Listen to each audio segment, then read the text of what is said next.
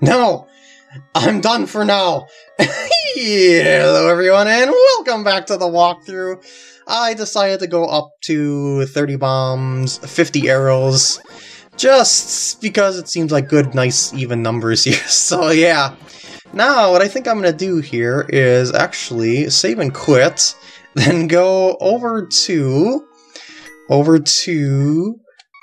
the sanctuary. Yeah, there's another spot that you can go to now, the mountain cave up on Death Mountain. Remember that guy that gave you the magic mirror? Yeah, you can actually go over there. But why I'm going over here is because this time I'm actually going over to the next dungeon. Oh, yeah! So that means I'm just gonna repeat the little rigmarole that I did before, 2 parts ago, basically. Now, because you might have forgotten, see, you want to go up to that little light-colored stone in the middle, and to do so, there's a mini puzzle, and I mean a very mini puzzle. You go around here, and then you go over to the right when you actually get into the forest. Yeah, it's a sort of like a loop-around dealio type thing. And then we go through here, and then we go down here, and then you get your hammer out that you got from the first dungeon. Hopefully, unless you're playing the dungeons out of order, and of which you're not going to be able to follow this then. So you pick that up, you go on there, and here we go. Now, in all honesty, I think the next dungeon, dungeon number 3, starts right here at the forest. Because the Skull Woods is a place that has multiple entrances to the dungeon, and as a result of that, there are different ways to tackle said dungeon. And in this case, I'm going to start with this entrance right here. And by the way, I called those Moldorm Juniors earlier on in there, but they're actually called Mini Moldorms. I don't know how I got Junior out of that. Maybe I'm playing too much Mario lately and thinking Bowser Jr. or something. I don't know. Anyway, what I'm going to do here is just carefully work my way around, and can I, like, I can, but I just ran right into the stationary obstacle of all things, and there is the map. That's why I came in here first, because it's the easiest way to get the map, but otherwise, that's all you've got here. But if you actually look at the map, you're going to see how complicated this thing actually is, because see where there's that little arrow? That's where he came in. Well, there's other entrances to this dungeon, as I said, as I said before. So we've actually got to take advantage of that to find a way around these parts.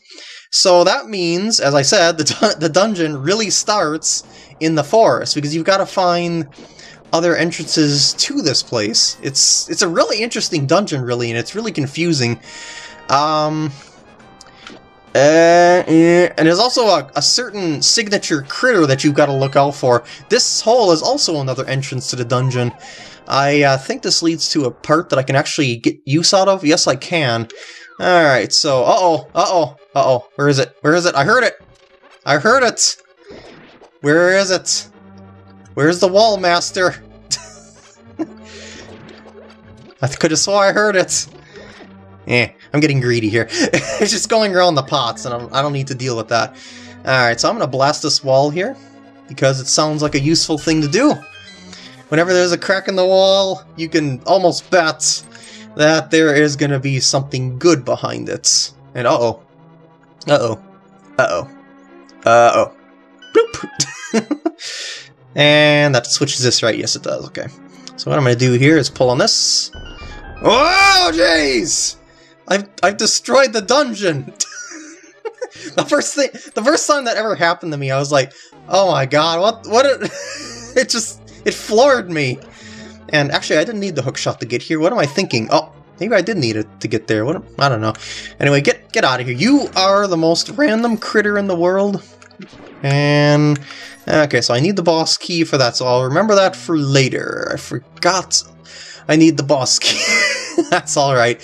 I can go out this way, just like so. It's that layout right there was really similar to, I wanted to seek through there. It's really similar to that, where the Moon Pearl was in the... Stop! Really? It's really similar to where the Moon Pearl was in, the Tower of Hera, you know, third dungeon in the Light World. because you've got that thing where you got to drop down onto said chest area, because whichever way you press those switches, it'll always lead into a particular combination that won't allow you to go up and get the Moon Pearl. Hey, we got some Gibdos. Oh, here's the Wallmaster! Those keep coming back, and what they do is if they grab onto you, they'll take you back to the beginning of the dungeon, and that's really annoying. I would like to avoid that if at all possible. There's a switch there. I gotta do that actually a special way. I gotta pull a statue into it because you gotta hold it down with a statue.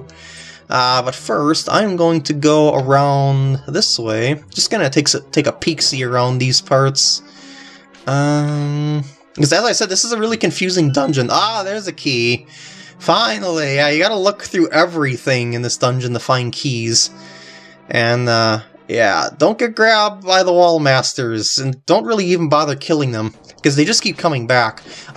This exit right here will actually lead you to another wing of the dungeon.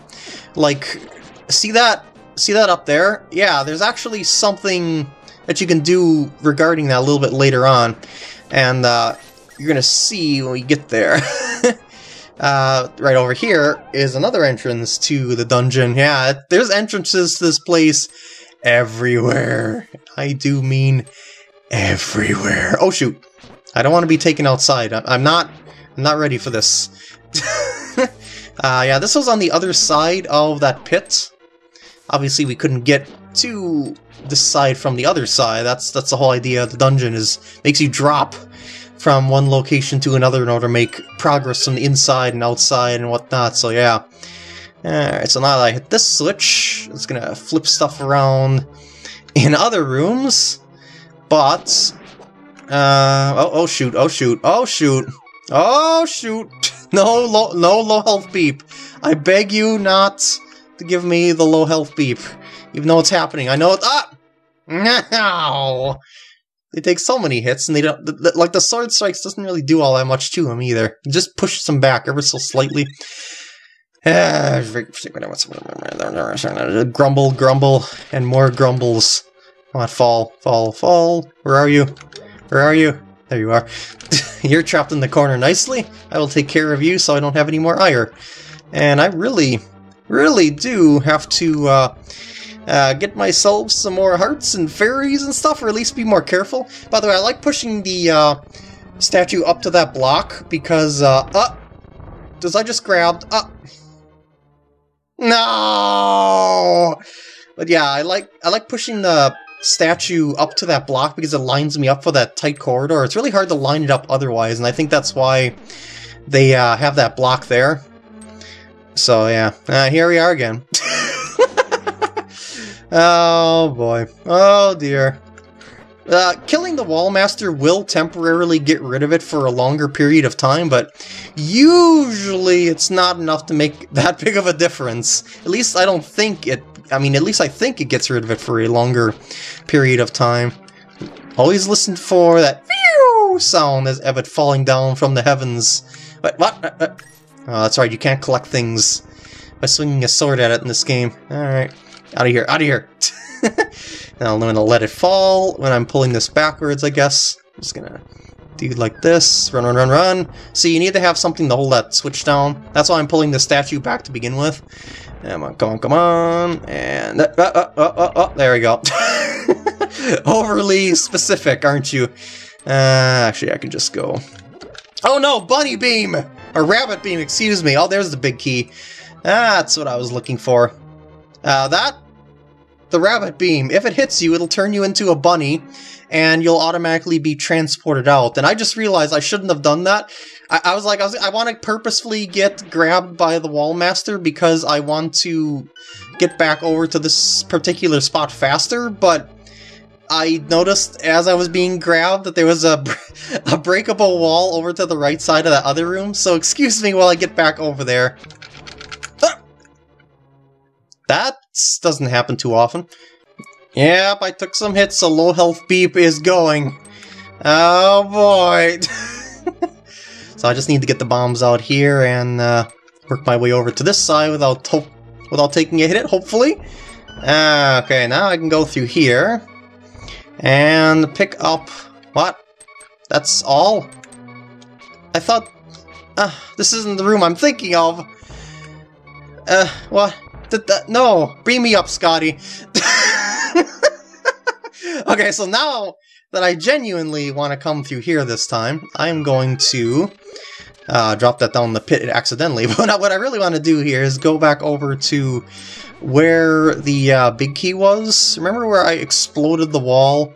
Well, actually, I could do this here too. Man, there's so many things I can do. I'm just kind of befuddling myself. Oh no, not this room. Not this room. Oh no, not this room. I failed. I forgot how I wanted to deal with this, actually. I can just, like, do that, I guess. But that's not really what the intended solution was. But I think there was, like, something that I was supposed to bomb on the outer rims of this room. Well, anyway, I'm gonna have to do this. Take a little Oh, that does a full heart's worth of damage? Oh, no! I've game overed! Oh, no! That's fine. It's not that big of a deal, really. But yeah, what was in that other room? Was it just the red herring? I don't remember what was in the Helmosaur room. Excuse me for being really derpy-derp in comparison to other dungeons I've played thus far, because as you've seen, I've been pretty much destroying the dungeons up to this point. So, yeah, for me to be in a dungeon that isn't my element, I guess you could say, is kind of awkward feeling.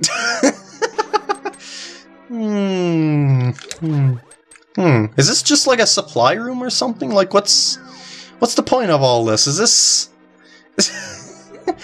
Okay, alright. Jolly good and all that jazz. So now what I'm gonna do is go back around... Actually, wait. This is not the entrance that I wanted to go out of. I wanted to go out... Yeah, it's a confusing dungeon, I'm sorry. I want to go out this one right here. This one is going to lead me out to said pathway to said boss key. I should say the chest that the boss key opens. Alright, and that'll allow me to get the dungeon item. Alright. Let's fall down here. You remember this, don't you? You remember this, don't you? Yeah, you go through here. I could use those hearts earlier, huh? Alright. And there's that thing to deal with, too. Oh! It bounced me back through the door. It's cool, though. We're all good. And hit that. And there we go. We can go through here. Avoid mini Moldorms. And we got the Fire Rod! And that is the item of the dungeon. Now, how are we doing dungeon-wise, actually? We're doing alright, I guess. I suppose, as alright as we can be in this dungeon. So the Fire Rod, it uses a lot of magic, so don't squander it. Oh, that doesn't do anything to you, does it? Does it? Yeah, it can be used as an attack item. We're gonna need that to get into a spot a little bit later on. Yeah, I still need a bunch of keys to fully explore this place, though. So let's go to another entrance. Oh, whoa, yeah.